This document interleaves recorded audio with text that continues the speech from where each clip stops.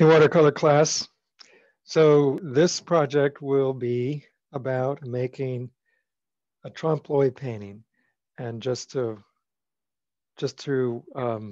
review what that means exactly, a lot of people have heard that term, French word, just means fool the eye. So technically, any kind of illusion you're making, when you're representing three-dimensional space on a two-dimensional surface, you're fooling the eye to some extent. But trompe l'oeil really draws attention to that. So it would be maybe placing an illusion on an illusion. So that's basically the idea that we're going to pursue. It's just kind of fun. It's sort of trick, it's just sort of a game that tricks the eye a little bit or changes one's expectations. So this image that I have is Mrs. Milkershman, my great-great-grandmother, who died, in the, I believe, before 1900. Anyway, I have this cameo picture, and that would be an interesting kind of thing to do this, literally represent, if you were, with trompe l'oeil, you're forcing the perspective. So you might make a painting of this painting in the frame, of this photograph in the frame. And that would be kind of trompe l'oeil because you're suggesting that, oh yeah, the actual frame is an illusion as well. So, or doing something like this where you make a painting of the photograph in the frame with something resting on it and then casting a shadow. So you paint everything like that. So you're kind of undermining this illusion by putting another illusion over it.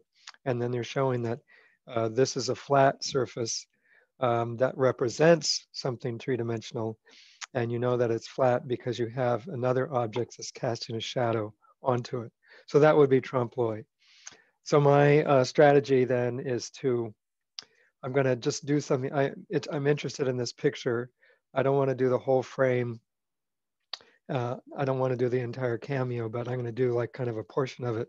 But I thought it'd be interesting to kind of wreath her head with this blue tape that I'm using. So basically kind of make a wreath around her head, or like a bonnet, making a bonnet for Mrs. Milkershman. I'm told that she looks very severe, but I'm told she was actually a very, very kind woman. So she wouldn't mind that I'm putting a bonnet, a tape wreath or bonnet around her head. Anyway, with this tape, I'm deliberately kind of putting it on so that it has dimensionality to it. It's casting shadows onto that flat kind of glass covered surface. So that will be my illusion. The fact that I have this three-dimensional tape. There's a bonnet on Mrs. Milkershman. There, kind of a wreath too. So here's sort of another form of memento mori, but it's, potentially kind of funny. So what I'm going to do is try to paint the dimensionality of the tape. So therefore, there's kind of a separation, and I'm going to show how the tape is casting shadows onto the frame. So that's my plan.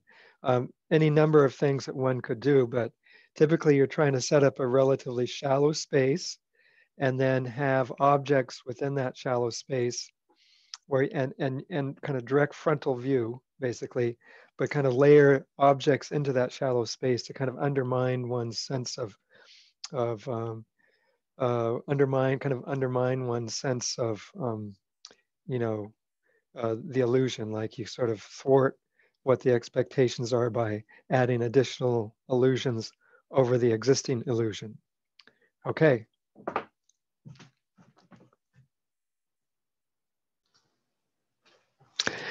So rather than paint rather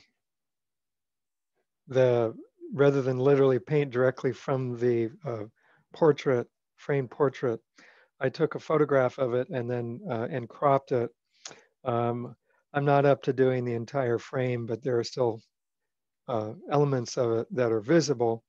but really the illusion I want to focus on is just the tape around the head. So now I have a photograph that I'm going to work from that features, you know, features the tape and its sort of separation from the surface that it's taped on.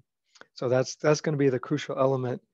The shadow that the tape casts on the photograph, and then also the highlights and shadows within the tape because of the way that it's applied.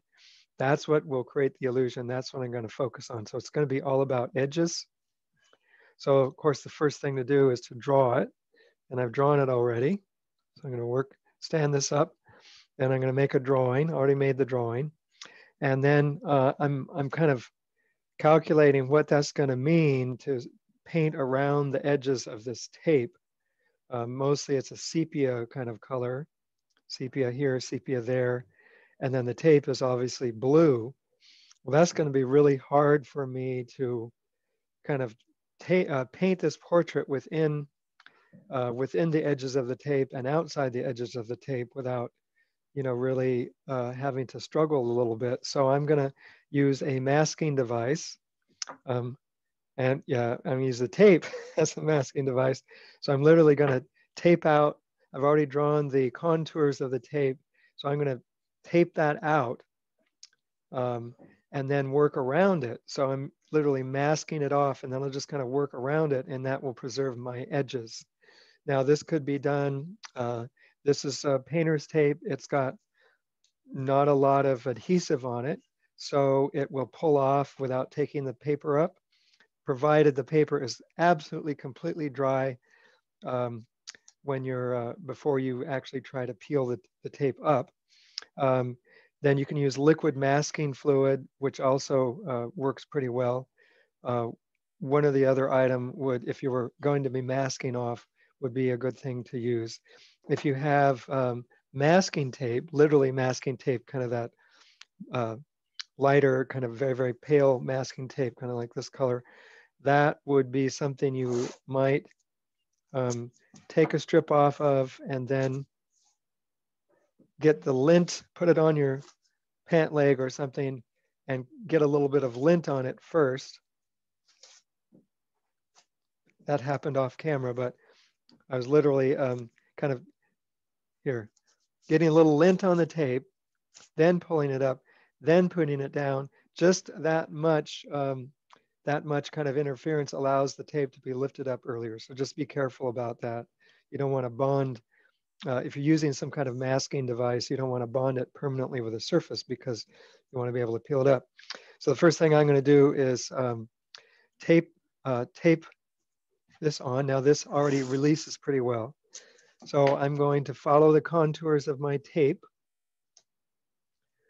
And I can't just lay the tape down flat. There's a contour.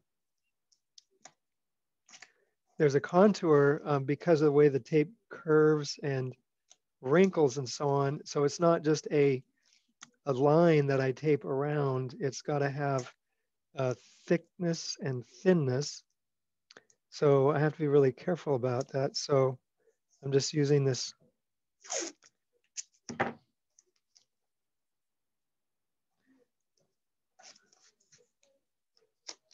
I have a knife too that I can sort of gently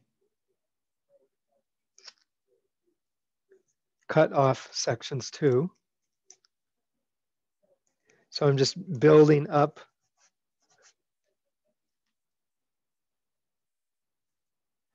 with the tape in order to get my the exact profile of my contour line that I've worked pretty hard to create already. Just using the X-Acto blade just very lightly.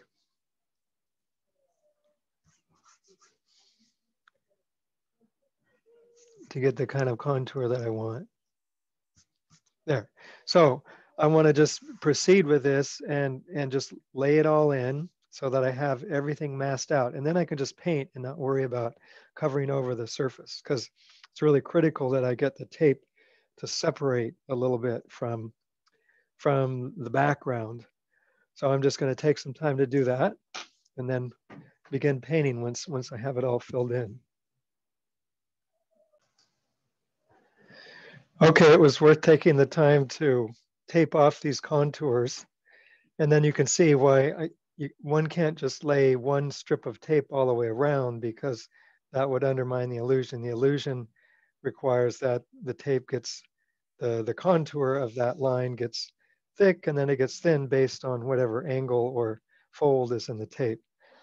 So now I'm ready to work on the background. And generally speaking, when it's kind of a planned project like this, you work from the background back to front. So I'm going to work on the background.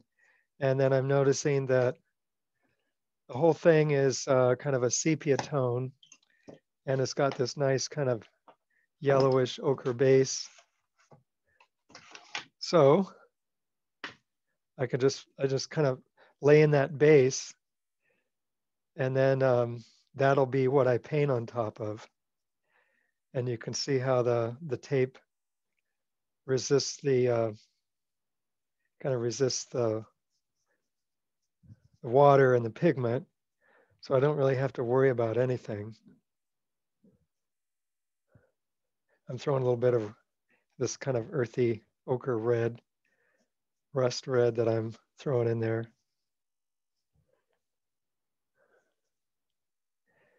And basically the whole background can be that color.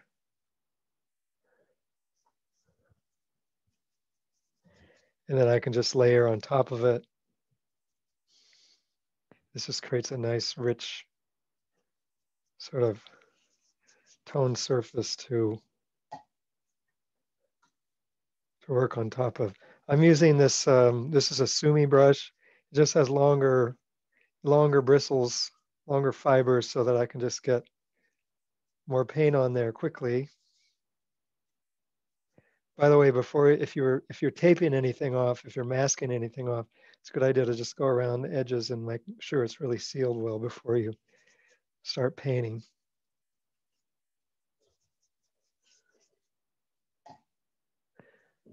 And then I believe I've mentioned it before, but you know, it's, if you want your paper to buckle less, just tape the borders and it'll buckle less. And then to really get it to dry absolutely flat, you can never keep it from buckling a little bit while you're working on it, but to get it to dry absolutely flat, you would need to stretch the paper, which I will demonstrate later. But rather than tape it down dry, you would first get it all wet so that the paper fibers expand and flatten, and then in it is kind of expanded position. Then you get wet on wet tape, like a surgical tape, works really good. And then you can tape around, you know, just blot all the water off it, tape it down, and then when it dries, it'll be tight as a drum because it's kind of pulling against the tape and flattening out. So we can, that's something that a lot of people who paint in watercolor do, kind of just as a you know, just as a general starting point. You know, you just stretch your paper, but it just one more step that keeps one from painting. So we're not focusing on that too much for the moment. I'm not really concerned about there's these light reflections in the, my original has these light reflections here. I don't know if that's worth doing. I don't know that it enhances the image any, so I'm just not going to include them. But anyway, when this dries, you know, I know that I can paint right over the top of it, and it's not gonna, you know, make a particular difference. It just means that the lightest light will be this sort of sepia toned, kind of sepia toned, you know, kind of tan, whatever, orange, yellow, orange, ochre. That will be the highlights, won't be any lighter than that. And that will help me with my illusion that I'm going to try to paint with a tape. Just going over slightly darker, slightly more saturated. There, okay. So got a lot of standing water now. And probably before I really start working, I need to let it dry a little bit, blot up some of the excess water, but certainly I can start working on these darker areas. So now I'm using Payne's Gray.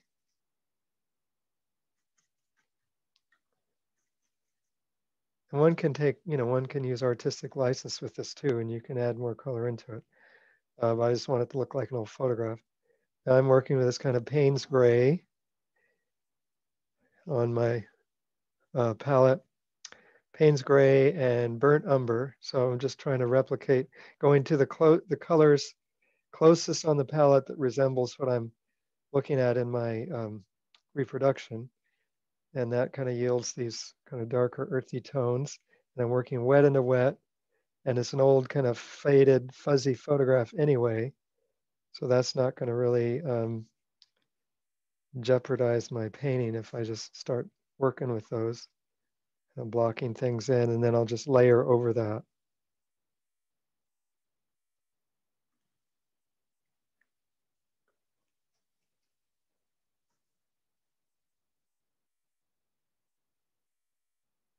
And I know I can get kind of dark around the edges of this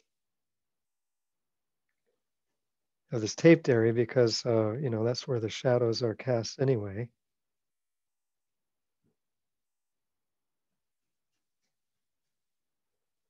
And then up here, getting this kind of fuzzy curve from the edge of the frame.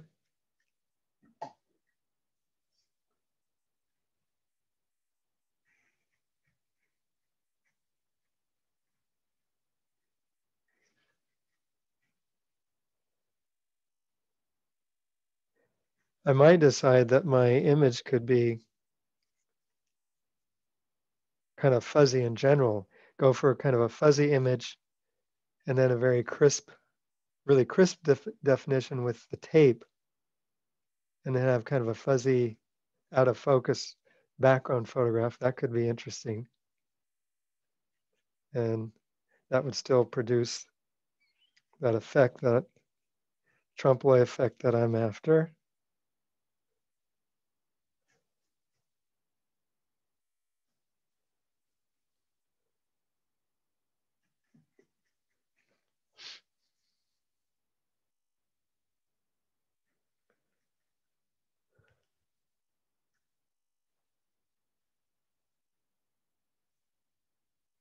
And all of this eventually will have, browns in it. Just kind of doing a ghost image to start with, because I'm just kind of waiting for things to dry, really. It's pretty wet in the face. So I might just go back and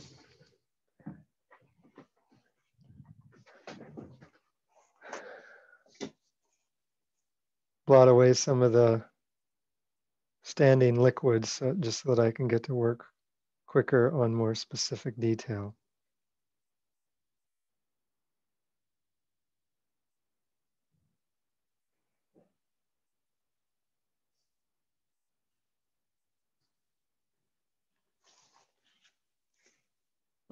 Yeah, I'm inclined to let it dry just a little bit so that I'll have more control. So just picking up a little excess moisture so that it's not going to be a problem. There. Yeah, I'll let this dry, and then I'll come in with a more deliberate kind of painting because I don't want to lose my image altogether, or at least wait till it's damp.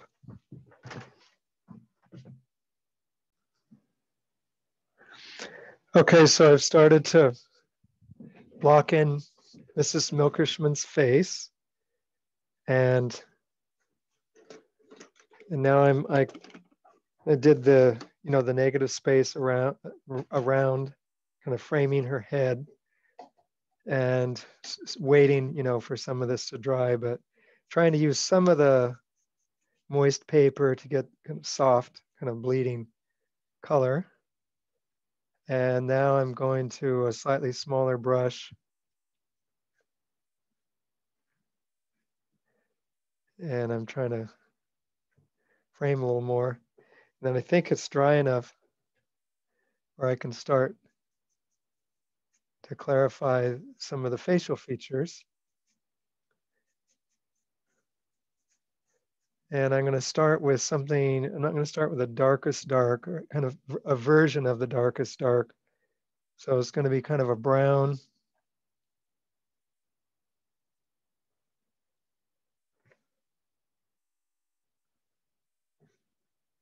I'm shaping my brush right now because I think I did the wrong thing, which was leave it, not in a good position. And now it's got some bristles hanging out.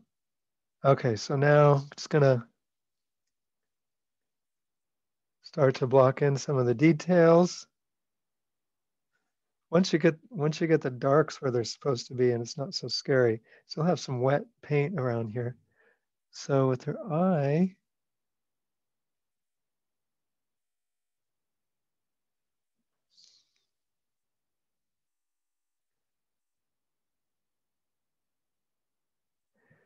there's highlights around it. Yeah, I'm just gonna almost like outline everything.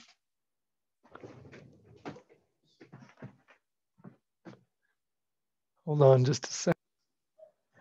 Okay, back in action. So just getting in some of the darks.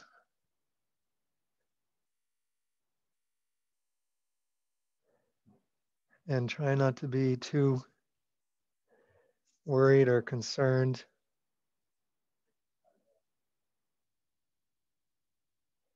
Just following the map.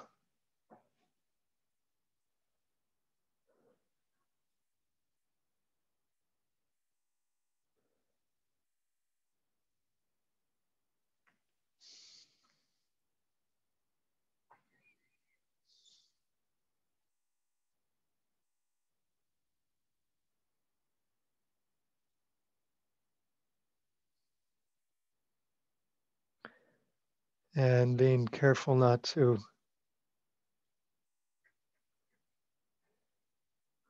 with these things, just have to be careful not to lose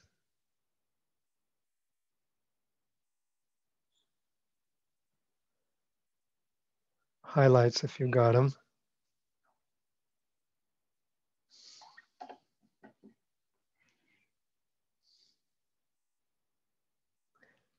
And the softening the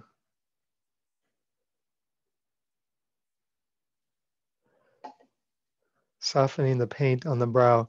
Remember, when you put the paint on, it's always going to dry a lot lighter. So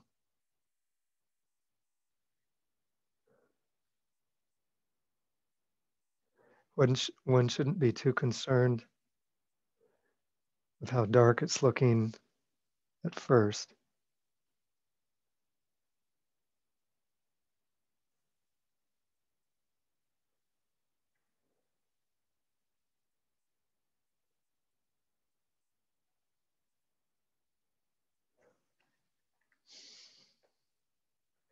So then these all just kind of become these overall puddles of paint. And initially the features, they might very well just kind of blend together into an overall dark shape. For instance, I'm just kind of connecting the darks. And it's really scary. I mean, I'm scared. But then I just have to remember, tell myself to just follow through, see what happens. There. The initial applications are just, just kind of fraught with doubt about what's going to happen. So just laying in some shadows. And then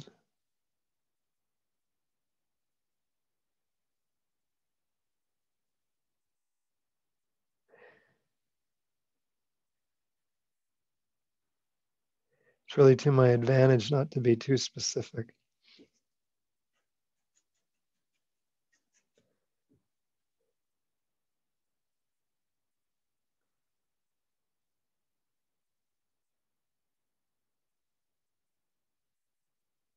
One thing I've noticed over here is that the background is lighter than the hair. The hair in the, like the ear, for instance, ear is actually darker than the background.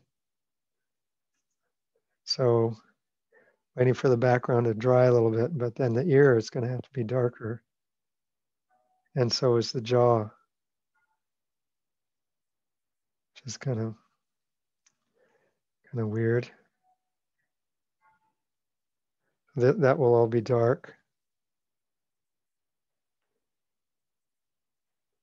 Okay, so let's see how this pattern is kind of emerging. And over here, there's some kind of shadows along the cheekbone. I'm going to, I think at some point I might pan the camera a little bit just to see, so the viewer can see what I'm looking at for my reference point.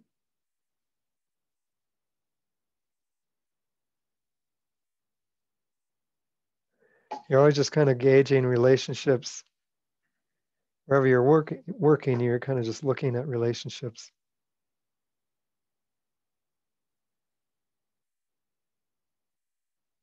And you can't really know how it's going to look exactly when you immediately when you put on the paint. It can't actually be finished. So you just have to kind of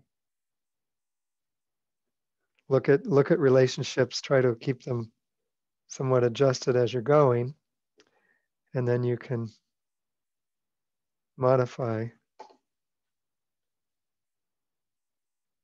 later on. But I'm realizing, that as this paint goes on, it can get much drier. It can get much darker, I mean. So there's not too much to worry about.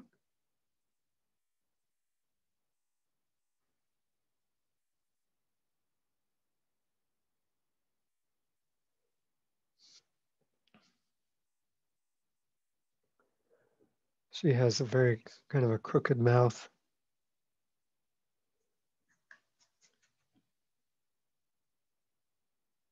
Oops.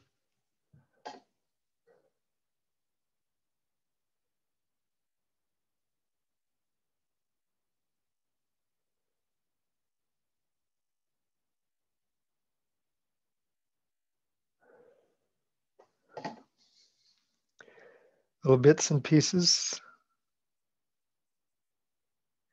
Just, continuing to kind of connect all the dots in the space.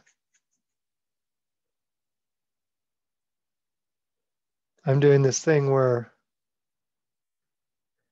kind of making a mark to keep everything kind of soft. I'm making a mark. Well, sometimes I'm painting into wet paint. And sometimes I'm going back and softening the edge a little bit when I make a mark. So for instance, here where I made a mark, I just clean my brush and I go back and soften that edge a little bit just so that it's doesn't have quite the edge that it would otherwise. And then also this is in my reference photo, this is a very soft edge. So I'm also kind of going back and softening that just with a clean brush.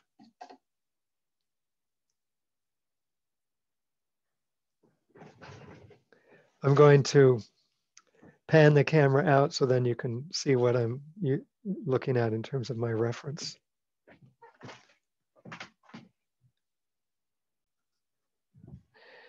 Okay, now that my reference image is included as well now too.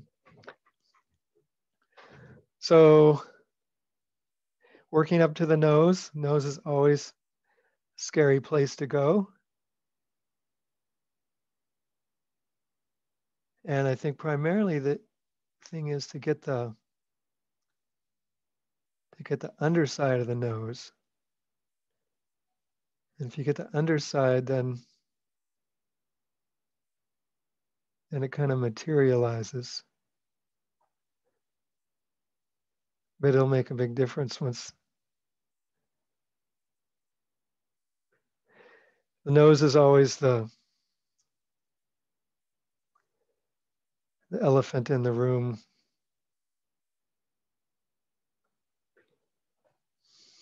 Where you can't just ignore it. It's this kind of focal point of the face. But just doing that is helpful.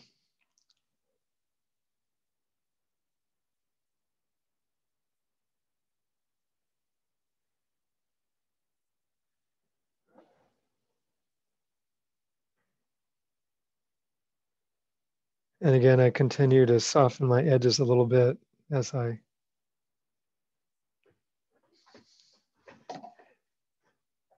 paint.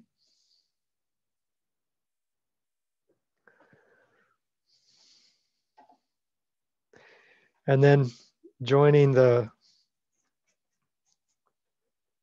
eyes with in the bridge of the nose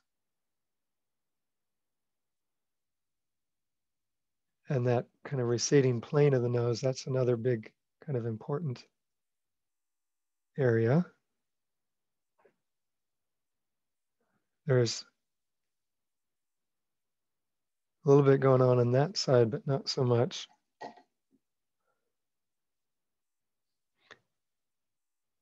And then sometimes you have to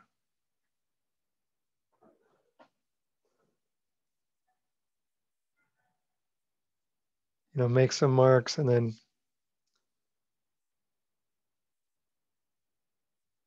go away and work on another area. Now I can go back to this eye. Still kind of wet in here.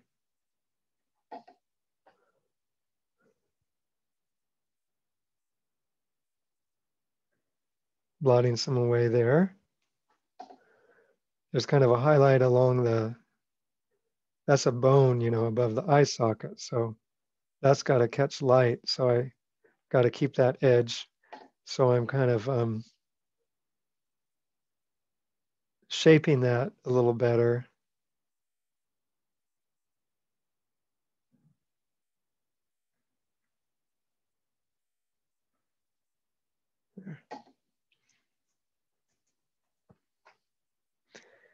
Down here, it's, relatively dry. So now I can come in and work a little bit under the chin.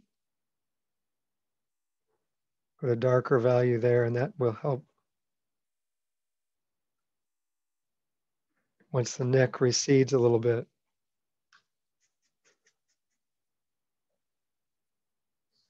Then you'll have a stronger reading of the face, what's going on with the face.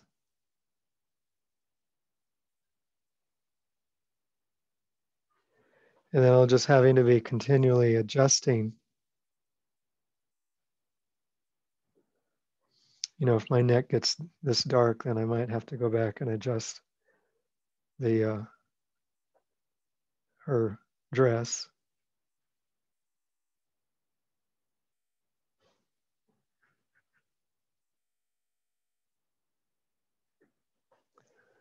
A little bit there. That's really helps the chin come forward when you do the kind of the shadow under the chin.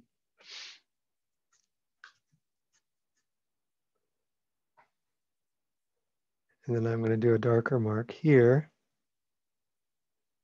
just to help define things.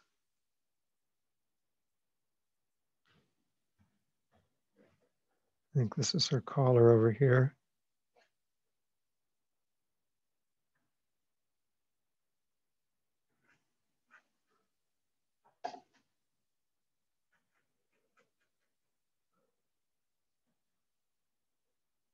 And this is a nondescript dark over here.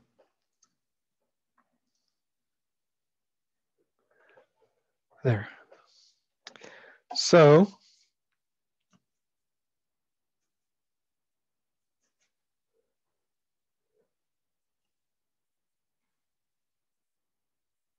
she's got white hair, but there's a little bit of a shadow. And then I believe that she has like a braid that's pulled back, you know, or a bun or something in the back. So there's a kind of a line there.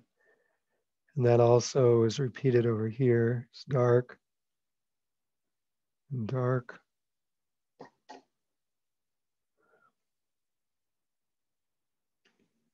And a soft edge on that. And then this casts a soft shadow on the forehead.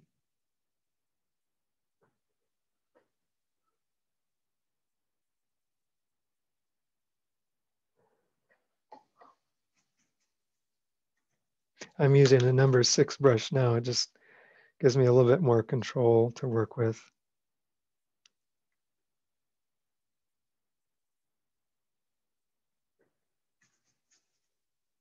And I'm still alternating between yellow ochre, Payne's gray, which is like almost like a really deep um, indigo blue, and then burnt umber, which is just a dark brown, just alternating between those colors.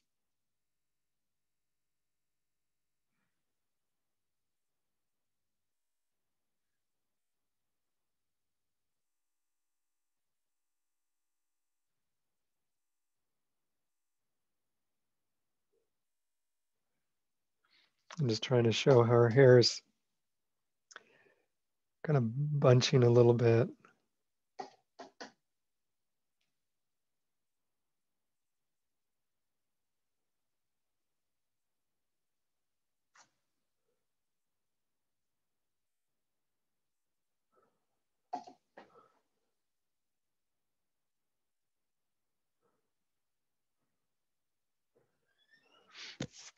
And then of course it gets dark over here.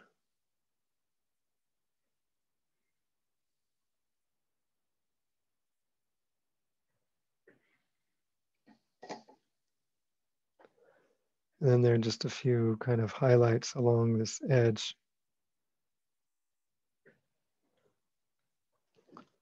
There.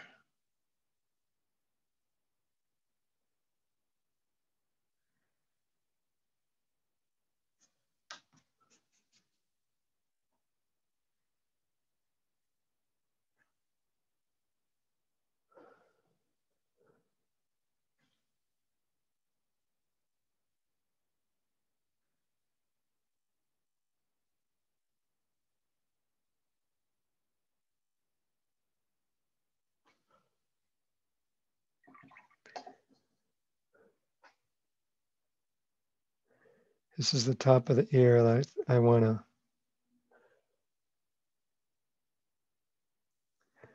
remove a little bit there. Okay, so the face is starting to look somewhat formed. Um, the eye sockets are there. There's, you know, the nose is starting to look somewhat nose-like. I just want to get in there and really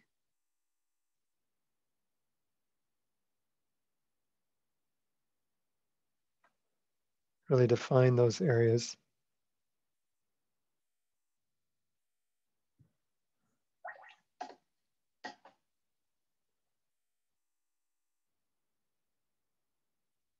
Everything is so soft, so I keep finding myself wanting to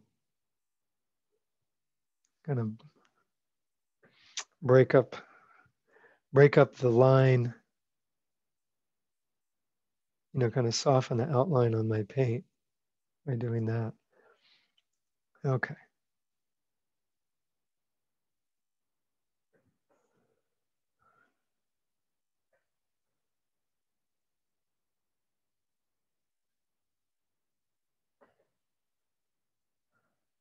And the ear, this is the ear over here.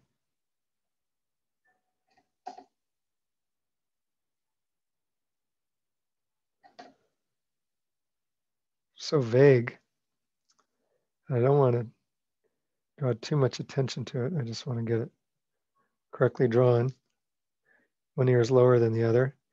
Now that this is drying, you can see the shadow on the face is darker than the background. That's probably important. And then in the hair, this will have to get darker eventually here where the hair is.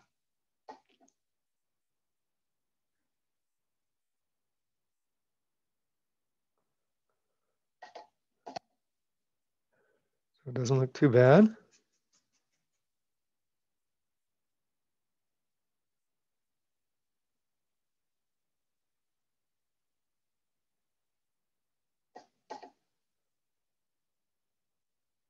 Soften that.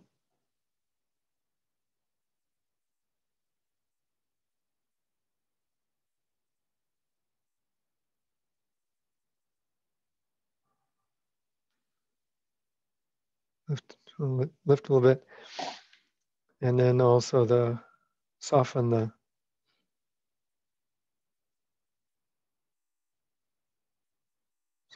hair as well. Great. Okay. So taking a break. So look at it, stepping away.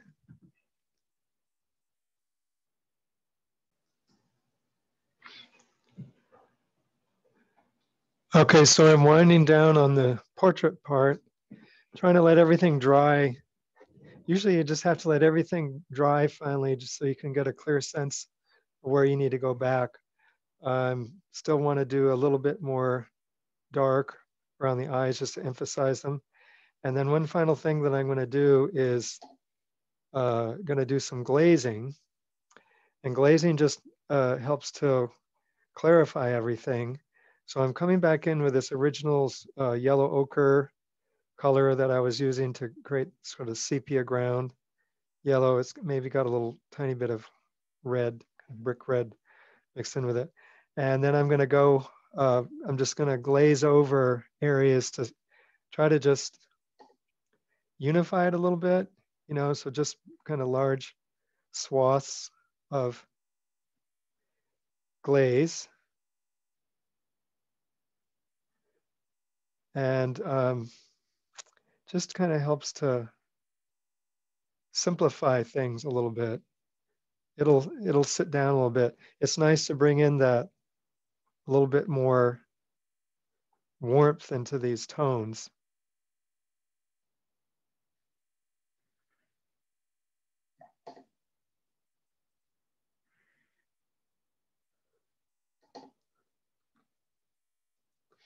So I'll do one final glazing and then kind of assess if there's anything I need to do after that. You want to bring you kind of want to bring it into the areas where there are shadows. Kind of helps to just clarify the shadow a little bit. I really like to get it into the eyes too. There's a lot of paint that's still wet in the eyes, so I can't do a whole lot of glazing in there.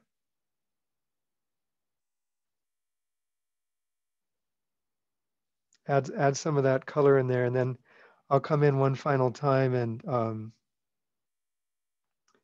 create a little more definition. That shadow there.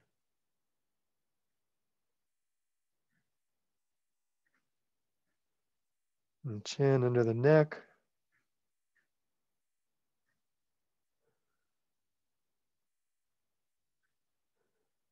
I picked up a little paint on that. I feel like I feel like it just helps to sharpen it a little bit.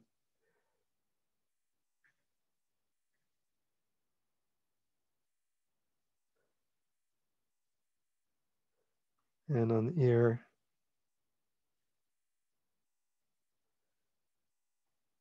And then I might want to come in one final time to just tweak it a little.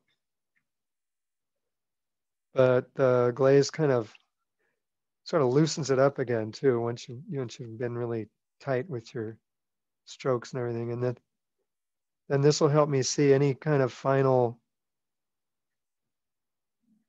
adjustments that I might want to make. Maybe a few.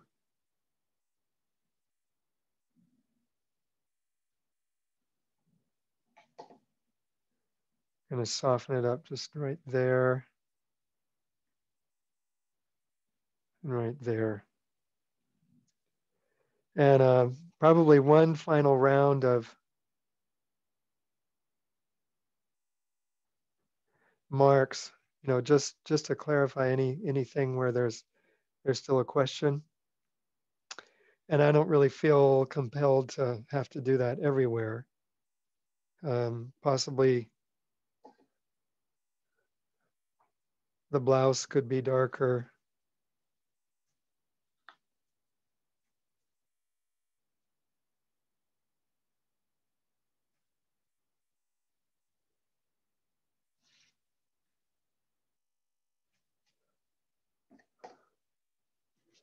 But not too much darker. Just going to kind of let it naturally just kind of dissipate. So this dries. One final little bit of touch up, probably just for clarification, and then I'll leave it alone. I wanted just to point out how the nose evolved, kind of first the shadow underneath, and then a couple secondary shadows. Just, the nose has sort of a series of planes, but there's this ball of the nose that projects out. That has to be defined, and then the nostrils occupy kind of a different plane. So if you can indicate those things, that's sometimes very helpful. And then anyway, the next step will be to let this thoroughly dry, completely dry. And then once it's dry, then to remove the tape. And then the second round then will be just to kind of paint the faux tape or the illusionary tape into this portrait, and just see if I can kind of get that sense of, the tape casting a shadow. Actually, one final step will be to paint some of these shadows. Yeah, I forgot all about that. I gotta I gotta paint the shadows around where the tape is casting a shadow on the image. there.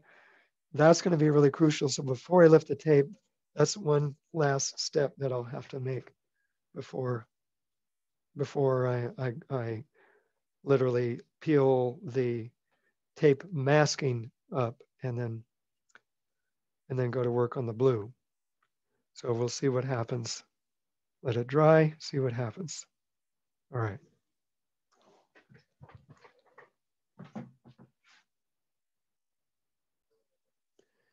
All right, so the last thing I'm going to do to this painting before I take the tape off and then start with the kind of the top layer is to go along the edges and make shadows. So just to hold this is my reference point.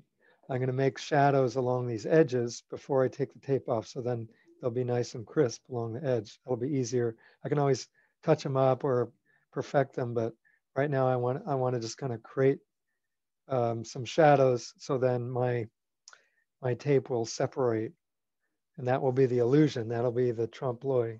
So I'm going to do that now. Mostly my painting is dry, so I feel pretty confident. So I'm taking a little bit of a cooler pigment, just the pure Payne's gray. And then I'm doing a transparent wash over everything, because I want whatever is underneath to show. I don't want to dissolve whatever is underneath. I still want it to show.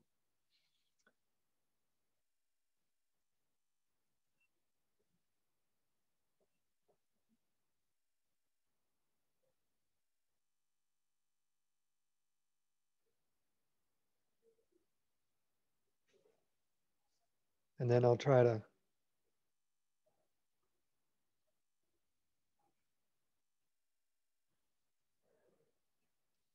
make it maybe a little more intense, you know, where it's closer, we talked about in previous projects, where it's closer to the object that's casting it, it gets darker.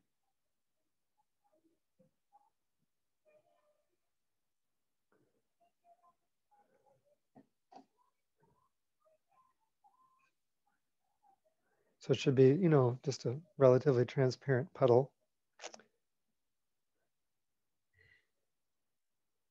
It will be dark in here. Okay, so then there's a little shadow that's cast on this edge.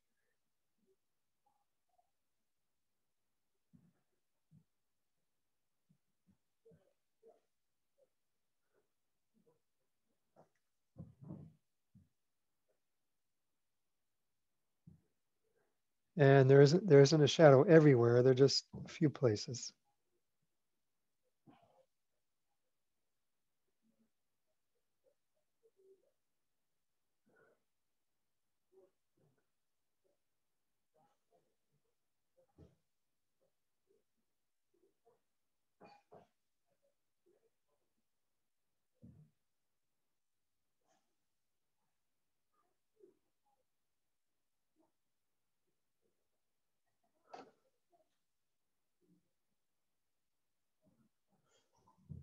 And it kind of disappears over here.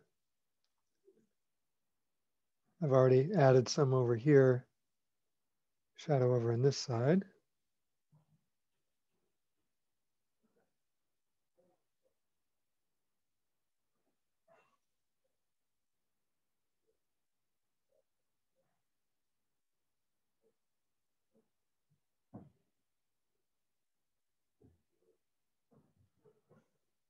There, and shadow cast over here. My paint's a little bit wet there, so I can't really do that. All right, maybe up here a little bit.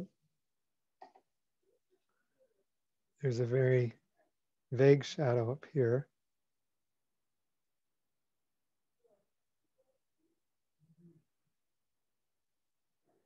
Then it goes right in next to the tape, and then it comes out again.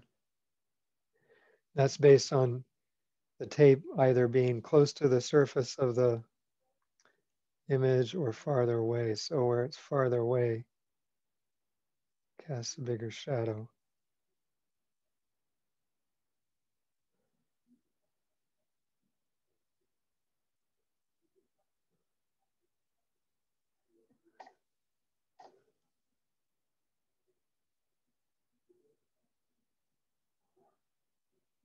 There. And I can't really do any more because it's wet down there. But once I'm able to kind of complete this area, there might be a little bit of shading, shadow over here, just a tiny bit.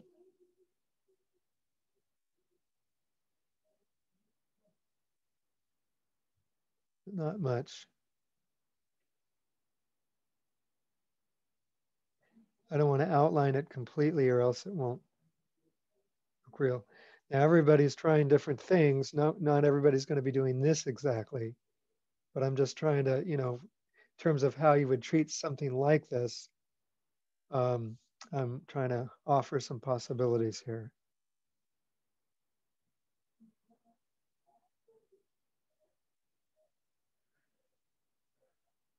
And not a complete outline, or else I'll sort of defeat the purpose, but only kind of darker emphasis where the tape is kind of separating from the surface. Therefore, that's what's going to give it a shadow. All right.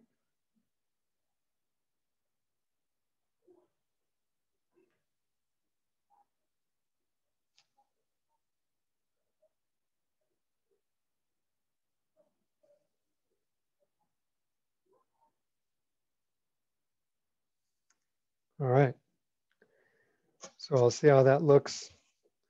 Gotta let it dry. Remember to let the paper thoroughly dry and then see where it's at and go from there. But my next step will then be to peel up the tape, and then I can start on actually rendering this tape that has highlights and shadows in it. And then I'm going to try to make that look three-dimensional, and that will be my illusion, my fool the eye. Okay, so this is the end of the first demo, and then there will be a follow-up demo where we actually peel the tape up, and then we go back and we paint this object on top, casting the shadow, and we'll see what happens. Great.